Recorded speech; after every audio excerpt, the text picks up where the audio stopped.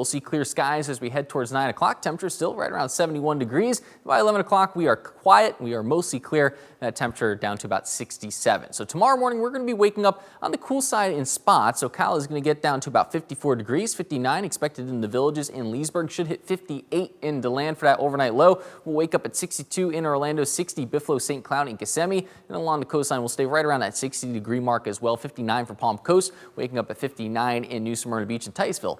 We'll make it down to about 62 degrees. So here's Futurecast. Here's 8 o'clock. Notice a little bit more cloud cover continues to build in from the south, but otherwise most of us are mostly clear. If you live south of I-4, you'll see just a few more clouds through those overnight hours. As we continue into tomorrow morning by 8 o'clock, we'll continue to have a light breeze. Could see some patchy fog, but not expecting dense fog like we saw this morning. As we continue into the afternoon, then we start to see more clouds building in by the noon hour. We'll watch down to the south near Palm Bay and southern Brevard County for a few isolated showers, and then we'll see a few pop-up sprinkles here and there as we go towards 4 o'clock. As we get towards 8, we'll watch for a heavier batch of showers to try to move their way up from the south. But again, a majority of us tomorrow staying dry. Rain chances tomorrow only about 20 to 30%. By midnight, we'll start to dry things out, and most of us will be dealing with nice clear skies. So tomorrow afternoon, daytime highs close to what we saw today, and it's going to be right around average. Average high is 81. We're going to hit 82 for that high in Orlando. Should make it up to 85 Ocala, 83 in the Villages in Leesburg. So another beautiful day to start off the work week. And along the coastline, just a little bit cooler with that wind from the east-southeast, bringing in some cooler ocean air.